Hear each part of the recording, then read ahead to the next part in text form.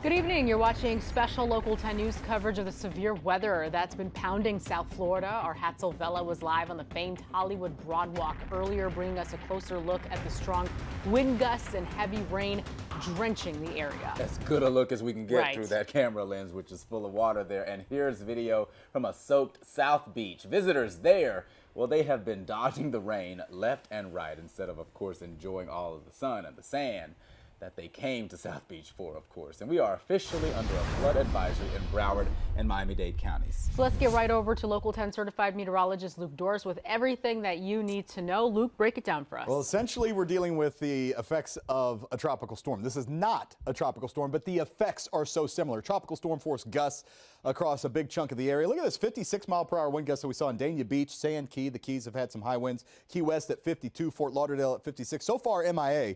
You know, that's a little bit further away from the coast. The highest winds will be near the coast. They've had 38 there. Now, so far, so good as far as severe thunderstorms. We haven't had any warnings today, though we do still have that risk as we go through tonight for 60-mile-per-hour winds. That would cause damage if they were to occur, and even some isolated tornadoes. But again, haven't had that so far.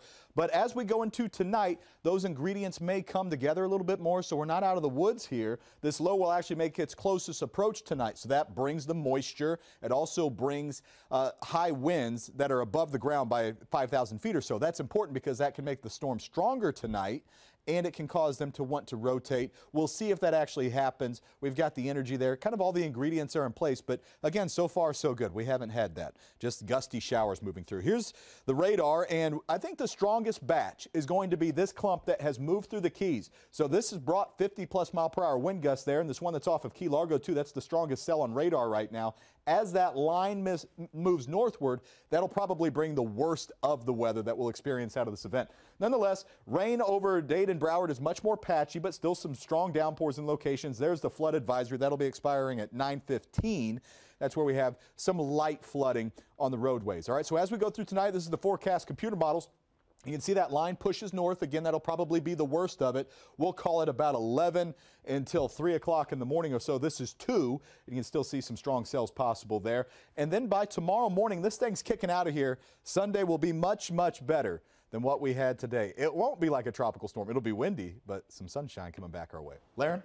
All right, thank you much. So we're looking forward to that sunshine, and the wicked winds have left some parts of South Florida and families in the dark. According to Florida Power and Light, about 1,100 customers at last check were without power in Miami-Dade County, and FPL tells us power has been restored to some throughout Broward County. At first, more than 4,000 customers were without power, but now around 1,200 customers are dealing with outages.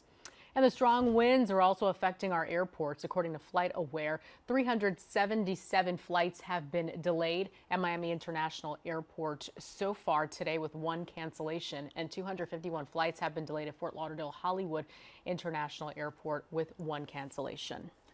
And before we go, we want you to know that the forecast is always just a fingertip away anytime with the Local 10 weather app. Scan that QR code there with your phone right now to download the Local 10 weather app. It's all free, and all that information that Luke gets real time is there in the palm of your hand in real time. Just the same. A great tool to have, and thanks for watching. We'll see you again at the top of the next hour or sooner if events warrant. We're going to say that ain't gonna happen.